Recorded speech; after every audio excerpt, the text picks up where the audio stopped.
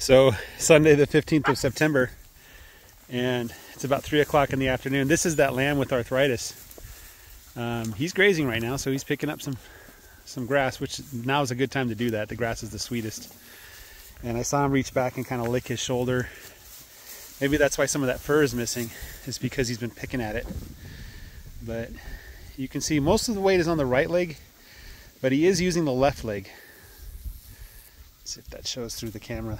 You can see he's putting a little bit of weight on the left leg, so he's kind of limping.